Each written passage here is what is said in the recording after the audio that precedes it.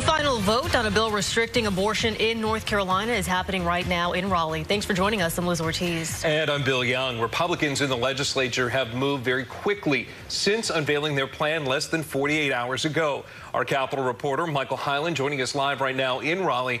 Michael, I know this could be on the governor's desk maybe by the end of today. Right, and he's already made clear that he's going to veto this bill. The Senate's actually gone on break now for about an hour to go to an event outside tied into the National Day of Prayer. But the debate on this was underway earlier this morning, and Democrats have been trying last night in the House and again this morning in the Senate to either delay this vote or try to stop it from happening altogether through a variety of procedural motions that they've been raising. Those have not worked to this point. But this is the first time the General Assembly has actually taken up this issue of abortion access since the Supreme Court overturned Roe v. Wade last year. The Senate is expected to pass this bill at some point today along party lines with a supermajority of Republicans who can override Democratic Governor Roy Cooper.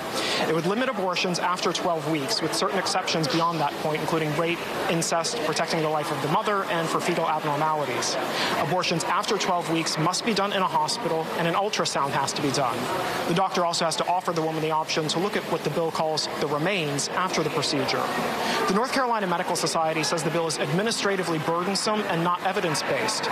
But Republicans were saying today that it is a mainstream bill that reflects what polling shows a majority of the state would support. I reached out to Governor Cooper to ask him how soon he's going to veto this, whether it would be right away or if he's going to wait the 10 days that he has under the law to do that. And we'll keep you updated once the Senate comes back into session around 1 o'clock today, and that vote happens sometime later this afternoon.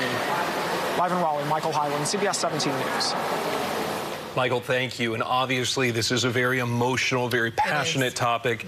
We're seeing supporters and we're seeing opponents that are down there at the legislative building. They've been there all morning. They plan to be there all day. And they're just watching how the Senate will vote on this abortion bill. CBS 17's Joseph Holloway continues our team coverage with reaction from both sides of this argument. Joseph.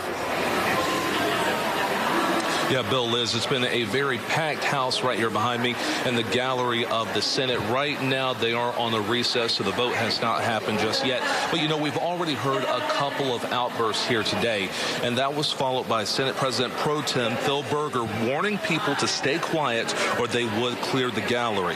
Now, members of the North Carolina Values Coalition are calling this a great day for the state, while the ACLU of North Carolina is calling it a tragic one. I asked the ACLU's senior policy counsel if the group will consider filing a lawsuit if this bill passes. Never say if we're going to file a lawsuit or not.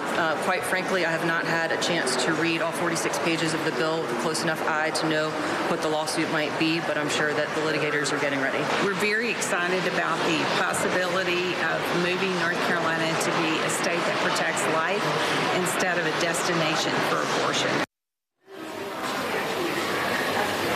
Now, either way, both groups say that this is definitely not the end of the fight, and they say that they will continue their conversations with lawmakers as they try to push for more legislation on both sides of this argument. Live in Raleigh, Joe.